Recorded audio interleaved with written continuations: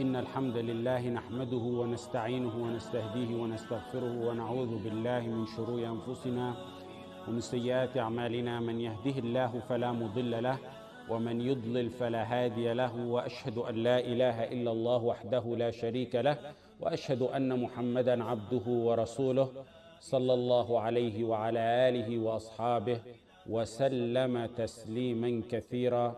أما بعد. Patience.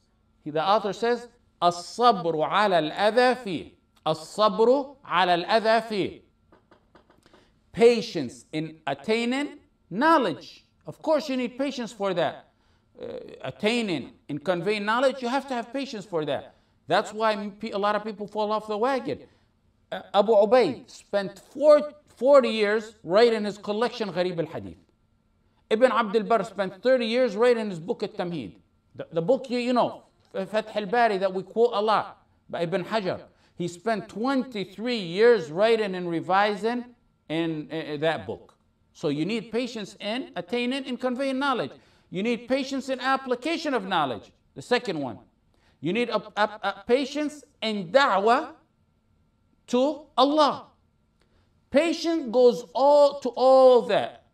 However, the statement of the author here is geared a little bit more specifically to patience in da'wah to Allah, the third matter, the one we just mentioned. Because he says patience in harm that you endure. And usually the harm that you endure usually comes when you start giving da'wah to Allah. Because a Daa'iyah, he calls people on to change and liberate themselves from their desires. The desires that are embedded within them, some evil traditions that have become part of them. They become part of them like their flesh and blood. Their parents, grandparents, and great-grandparents were doing it. A Daa'iyah calls people on to leave the evil matters and follow regulations. And that's always difficult to do. Follow regulations set forth by Allah. Sometimes they never even heard of them before. It's difficult for people to change their nature. So what they usually do is resist and oppose and take it on the messenger. And take it on the messenger, just trying to convey that to him. Therefore, a Daa'iyah, a real Muslim for that matter, has the option. I'll leave da'wah or I'll leave aspects of my Islam. That's the option, which of course is not an option to a believer. So leaving aspects of your Islam like a niqabiyya or hijab or beard or salah because one's ridiculed or mocked or something happens to him in that matter, that's not an option for a believer. And likewise, leaving da'wah is also and should not be an option. The Prophet ﷺ said in Sunan al-Tirmidhi, al-mu'min alladhi yukhalit al-nas wa yasbir ala adhahum khayrun min al-mu'min alladhi la yukhalit al-nas wa la yasbir ala adhahum. The Prophet ﷺ said, a believer who mingles with people for da'wah, teaching them, and is patient over their harm because they're going to harm him, is better than a believer who goes into solitary in his house and is not patient over their harm. So the other option is, the solution is, the cure to the matter is to get acquainted with something called sabr. Everyone needs it. But a Daa'iyah who calls onto Islam with his actions, whether it's with his sayings, whether it's his actions, whether it's in any of the many different means of da'wah, he needs sabr. A Daa'iyah is in dire and desperate need of sabr. Sabr is his brightness in his heart, that never dims. Patience, as-sabr for a Daa'iyah, jawadun la yakbu. It's a steed that doesn't stumble. As-sabr for a Daa'iyah is jundun la yuhzam. It's a military or an army, an undefeated army. As-sabr for a Daa'iyah is an undemolishable fortress, is a hasnun la yuhdam. So that is sabr for a Daa'iyah. You need it for a practicing believer. Of course, every believer is supposed to be practicing, but today, with our circumstances, you have to add practicing believer. Next point, what do you get out of patience? Patience is an unpenetratable armor and a shield. A Daa'iyah uses patience like a soldier and a military soldier uses an armor or a helmet or a bulletproof vest. That's a Daa'iyah uses patience in the same way a military soldier uses that. Allah said, وَإِن تَصْبِرُوا وَتَتَّقُوا لَا يَضُرُّكُمْ كَيْدُهُمْ شَيْئًا. If you remain patient and steadfast and a muttaqi, their harm, their cunning, their conspiracy will not harm you. It's an honor for one who's patient that Allah says with him, إِنَّ اللَّهَ مَعَ الصَّابِرِينَ. Allah is with those who preserve patience.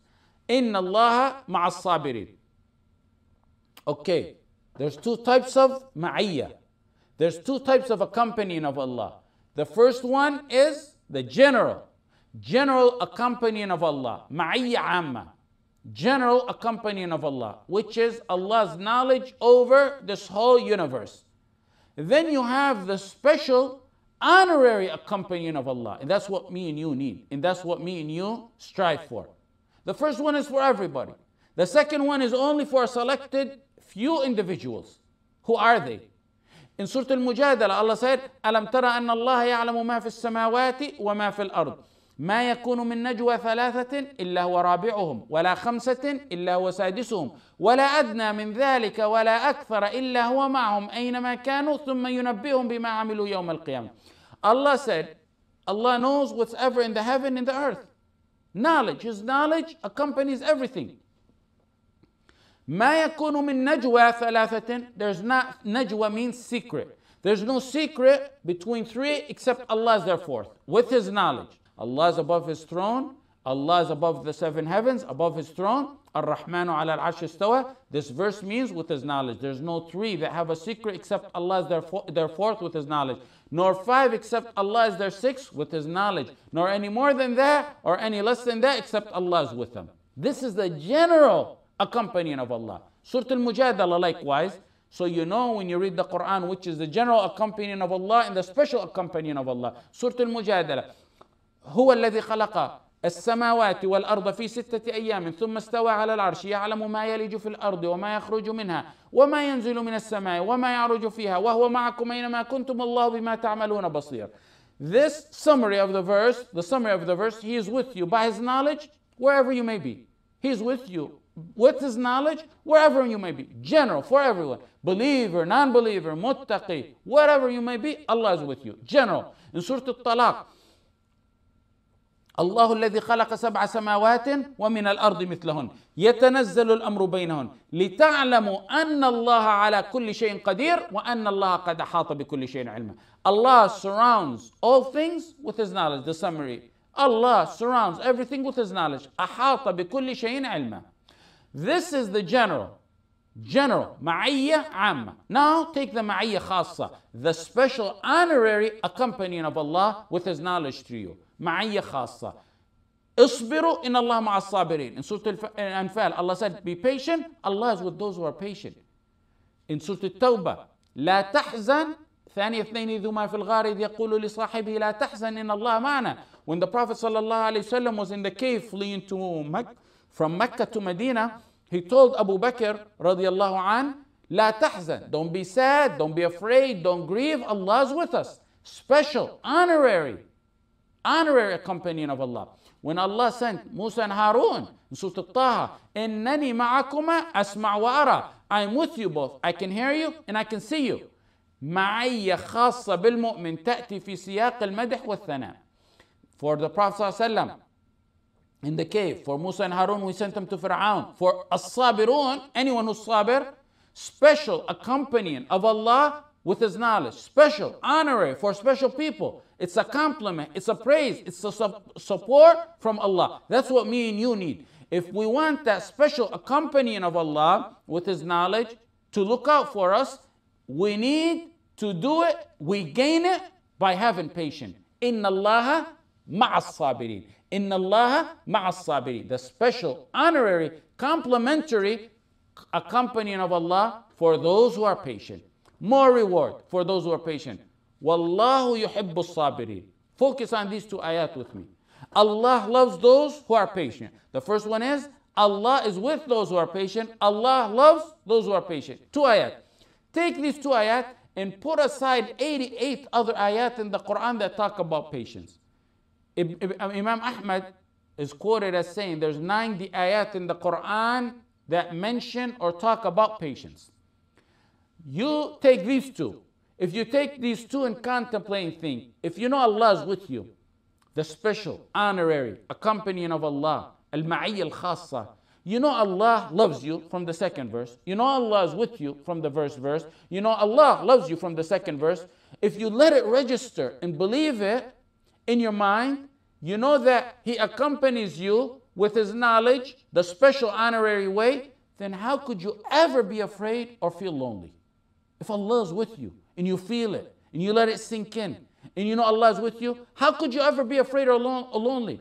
And if you know Allah loves you from the second verse, then how could you ever grieve or worry? If Allah loves you, how could you grieve or worry? You want the glad tidings from Allah? Then get it through sabr. وَلَنَبْلُوَنَّكُمْ بِشَيْءٍ مِّنَ الْخَوْفِ وَالْجُوعِ وَنَقْصٍ مِّنَ الْأَمْوَالِ وَالْأَنفُسِ وَالثَّمَرَاتِ وَبَشِّرِ الصَّابِرِينَ الَّذِينَ إِذَا أَصَابَتْهُم مُّصِيبَةٌ قالوا إنا لله وإنا إليه راجعون. وَلَنَبْلُوَنَّكُمْ. Certainly you're going to be tested. You're going to be tested with fear. You're going to be tested with hunger, loss of wealth. You're going to be tested with loss of fruits. But have the glad tidings for those who are patient. وَبَشِّرِ الصَّابِرِينَ. They have a glad tidings. Who are they? As-sabirin. The ones who say إنا لله وإنا إليه راجعون. You want the angels to enter on you in Jannah from all the gates? سلام عليكم بما صبرتم فنعم عقب الدار. The angels enter onto them, to you inshallah. To us, the angels will enter upon you saying, سلام عليكم, peace be upon you. You preserved patient. Excellent indeed is the final home. The outcome has been excellent. Why? Why did they greet him? They said, سلام عليكم بما صبرتم. They gave them the salam based on the quality of their patience. In Surah Al-Zumar, إنما يوفى الصابرون أجرهم بغير حساب. Those who are patient receive their full reward without any reckoning. You get abundance amount of reward for patience. When someone generous says, I got you, I got this saved for you, you know that there's a lot. Imagine Al-Kareem, the ultimate in his generosity, says, you patient, يوفى الصابرون أجرهم, abundance in reward. In Surah Al-Sajdah, we made from among them, leaders, guided by our command when they were patient and they were certain of our signs. When did they become imams? When they were patient and certain. وَجَعَلْنَا مِنْهُمْ أَئِمَّةً يَهْدُونَ بِأَمْرِنَا لَمَّا صَبَرُوا. Ibn Taymiyyah, Ibn al-Qayyim, al-Jawziyah, and Ibn Kathir say statements similar to that, which بِالصَّبْرِ وَالْيَقِينِ تُنَالَ الْإِمَامَ بِالدِّينِ. With patience and certainty, one obtains leadership in religion. With patience and certainty, one obtains leadership in religion. Patience with certainty, tie them together. If patience and certainty are tied into a knot, you get leadership. That knot is leadership in Islam.